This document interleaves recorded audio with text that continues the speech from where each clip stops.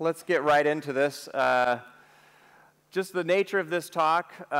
This is a very, very quick overview of embedded topics. It's a springboard for further research, so I don't go into anything in super depth during this talk. Basically, I'm just going to glance across the surface of embedded Linux and hopefully give you some pointers to some stuff that's been going on. I know your brain is already full from this conference. My slides, actually, they're not available after the event. They're available right now. If you go to elinux.org, and on the top of the page is a link to the presentations page, and my PDF is already uploaded. So if you want to follow along, you may have to, because I'm going to go faster than you can probably read. It's going to be a little bit like this. So this is the general outline. I'm going to go through kernel versions, talk about technology areas, yada, yada, yada. So this is kernel releases that we've had in the last little bit. Notice the cadence here is really consistent.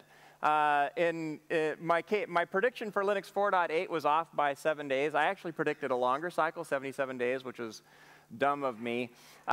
So the way I've addressed that is to just widen my prediction. It's going to be either December 4th or 11th. And the interesting thing there is Greg Kroll-Hartman has already announced what the next long-term stable kernel is going to be, which is pretty interesting. That's a little bit different. Some of the things, just really quickly, that have been in recent kernel versions over this last year. Light NVM, I'm going to talk about that a little bit more. Perf can build and load eBPF files. That's the Berkeley packet filter files. Anyway, I'll talk about that later, too. ARM64K can have 16K pages. We've got a Broadcom GPU for the Raspberry Pi, some work there. DevFreak cooling, various pulse width modulation drivers. Big news in 4.5 was ARM multi-platform. This is a major patch, and it really hits an important milestone. We can now build a single ARM kernel image that works on multiple platforms. And I'm going to actually come back. In my opinion, this is the opposite of embedded. I'm going to talk about why it's a good thing, but it has some drawbacks. But interesting, not much else specific to embedded. In the 4.6 system, we saw some GBIO subsystem rework, some new tools for looking at device trees and helping you debug issues there, and some improved page poisoning. I told you I was going to go fast. Linux 4.7, we got the schedutil frequency governor, kind of a little bit different in the way that we schedule tasks. Based on a little bit more knowledge. That's kind of a part of an overall effort to improve. We're kind of inching our way towards power-aware scheduling in the scheduler, and this is kind of part of that. The VFS later can now iterate through directories in parallel. It sounds like an enterprise-y type of thing, but in general, it's good for performance for file systems all over the place.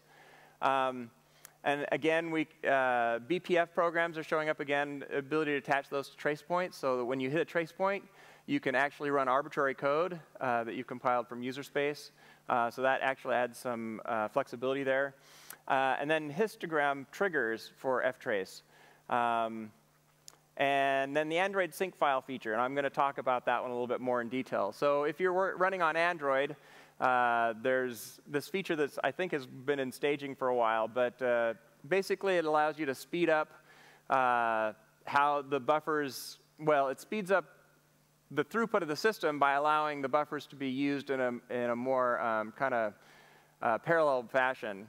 And this avoids a lot of waiting. You can look it up online about that. So Linux kernel 4.8. And we're getting kind of closer to, there's a new kernel documentation system, pseudo-random number generator, a new timer wheel implementation. This is a big surprise. I didn't think anybody was paying attention to the old timer wheel, but, and I can't remember who did these patches. I think Thomas was involved, right? But it's amazing. You can take this really old data structure that people have been using for years, and you can remove some kind of bad aspects of it. There used to be this cascade operation, and by looking at kind of the modern way that timers are used in the system, they're able to improve that. And as with almost everything in my talk, I've got a link to a LWN.net article. I shamelessly just point their direction for almost everything because they do these really good write-ups of the material. So 4.9. I'm going to make a prediction. We're already in the merge window, and the LWN.NET articles were already written, so I can do this. I think a big issue in this one is virtually mapped kernel stacks. I did a lot of work for Sony on kernel stacks, trying to make them smaller. And this actually is a really neat feature. If you kind of know about how the stacks have been historically, they've kind of had this kind of kludgy architecture to them, where a portion, the thread info structure was at the bottom of the stack or at the top of the stack or wherever it was. And then you had the task struct was somewhere else. Well, there's been kind of a big cleanup made, and not only does it provide this feature that you can now catch stack overflows inside the kernel, which is a huge deal. That provides a level of robustness that we haven't had in kernel stacks ever. But it cleaned up the kernel code, and in the process, they made the process creation actually faster. Unfortunately, that's on x86 for now, but I think we'll see very quickly other platforms using that new system. So my observations, if you look at the last year, a lot of those things that I listed off, they're kind of neat general features, but we're not seeing a lot of embedded specific, what I'd call general features, non-drivers. Of course, we're seeing a ton of driver work, which is really good, but we haven't seen a lot of stuff on boot up time. I don't know the last time I saw a feature specific to boot up time go into the kernel. Same thing with system size, and I'm going to talk about those in more detail. Embedded file systems, there's a little bit of work going on. Embedded security, and by embedded file systems, I'm talking about the old standbys, UBIFS and J2FS, and even Flash2FS, right? Have not seen a whole lot of work in the last little bit. So there is work progressing on power management, real-time stuff, the timer wheel, and I'll talk more about that as well, solid-state storage GPU drivers. And there's lots of processor support. But this is a list. I give this talk very, very often, and I kind of have a list of things to keep your eye on that I think are kind of interesting. And this is the list that I've had for the last little while. And the status is actually, it's kind of mixed. The kernel tinification is really kind of stalled. Okay, there's not a lot of new patches going in there. The RT preempt is doing pretty well. I talked to Thomas, and he said in the hallway that there were only about 10K lines left. But I looked at the patch. It seems like it's a bigger patch than that. I don't know. Am I missing something? They just had the real-time summit. I didn't go to the meetings, but I know something's off here. Persistent memory, there's a lot of interesting stuff going on with persistent memory, so I'd call that in progress. And then me and a bunch of other people have been beating our head against the wall trying to get this SoC mainlining stuff going. It's a tough problem. There's a lot of the SoCs in the mobile space have a lot of lines. You heard Greg say it's in the millions. And so there's a lot of really thorny issues trying to attack a patch mountain that big. So progress is being made, but it's painfully slow. So let me go through each of those technology areas really quick and just talk about kind of where we're at. And I'm going to breeze through this super, super fast. I'm already kind of off my schedule.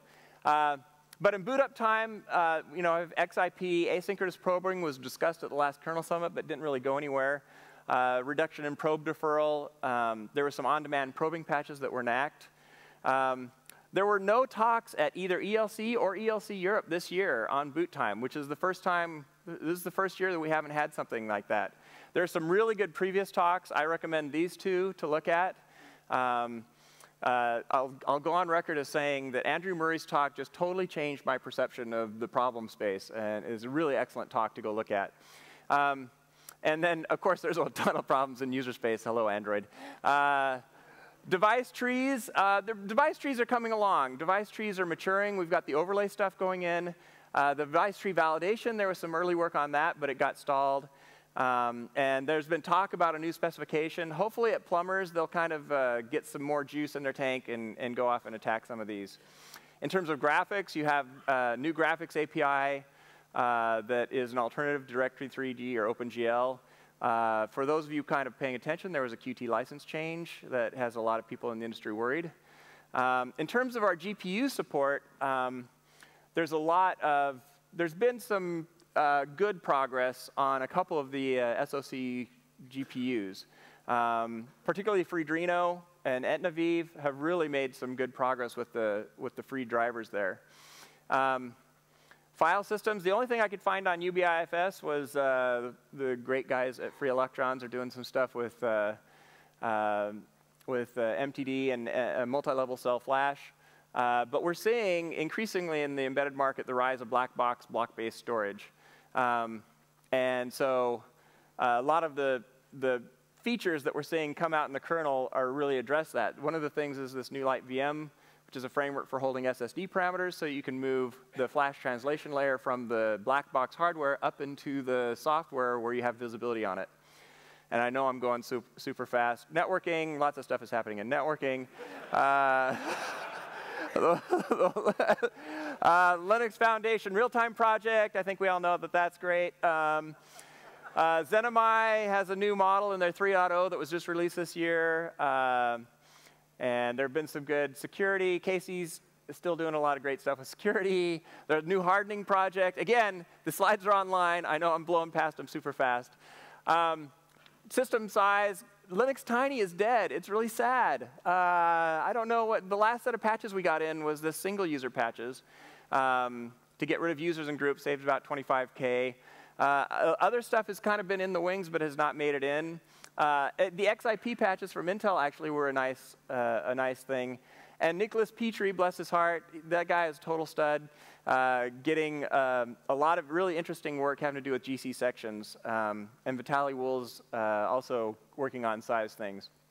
Testing, I don't know if you noticed. So I'm the chair of the program committee, and I'm interested in testing. I don't know if you noticed how many testing slots there were at this conference this year, but it's kind of self-serving, I know, but what can I do? So there's K-self-test, which is making a lot of really great progress. There's going to be a lot of sessions at Plumbers coming up about continuing to enhance this to make more automated tests, more continuous integration capabilities for the kernel. Fuego is my own project. I'll talk more about that later. Kernel CI, I would argue, is the most successful public distributed build and test system for Linux in the world, as if there's some other scope that would be appropriate. No, it really is. I mean, these guys, it's got 2 million builds and boots. They actually have a track record of bugs fixed. They have distributed in multiple labs. It's really awesome. If you don't know much about it, go check out the presentations. In terms of toolchain, Chem is continuing to do interesting stuff with Clang so that we have alternatives in the embedded space. Tracing, lots of stuff is happening. Oh, that not mainlined yet. I think it is mainlined, right? Didn't the histograms, did that make it in? Which? Well, I don't know. Okay. We don't have time. We're just going to move along.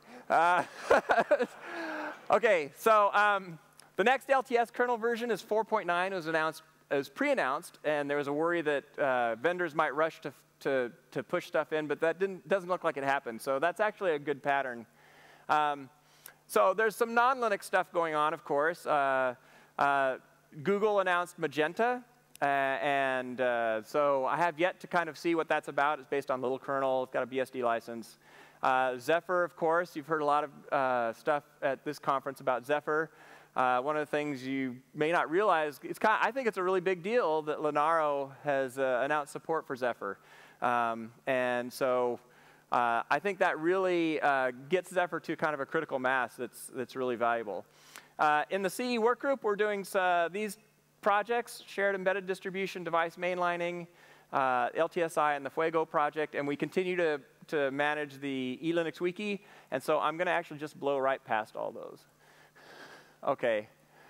This is where I get most of my information from. If you are not subscribed to lwn.net, I say this every single conference, go get a paid subscription because they're an invaluable resource to the community and to Linux, and thus to the entire world. And so you really should pay them some money. And then I get stuff off of Kernel Newbies. But this is what I wanted to get to, and that's why I'm going so fast, is I want to kind of take a step back. So that's the nuts and bolts, the really quick stuff, what's going on in the kernel and the software. But I want to talk about some of the trends that I've noticed for the last couple of years.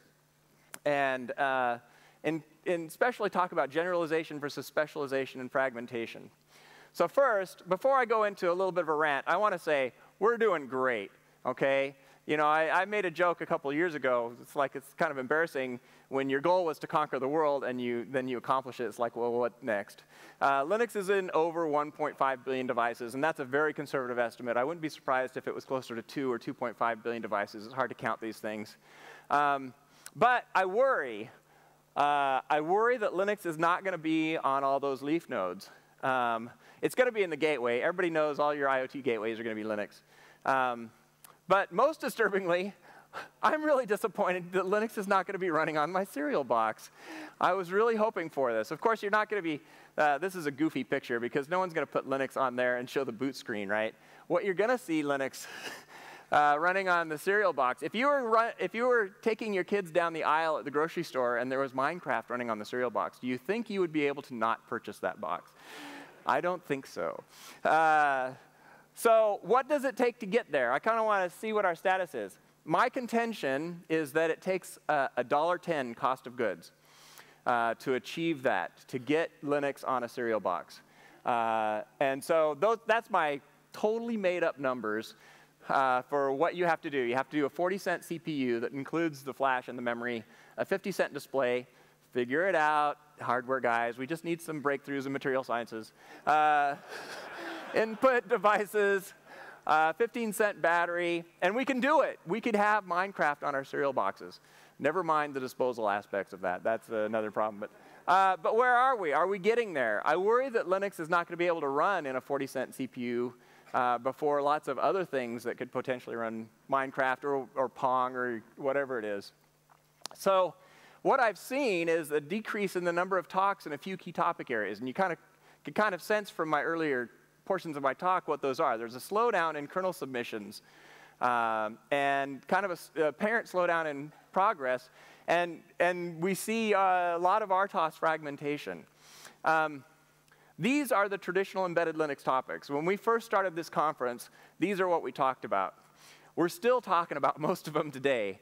Some problems you have with you always. And one of the reasons is that it has to do with just the nature of the business.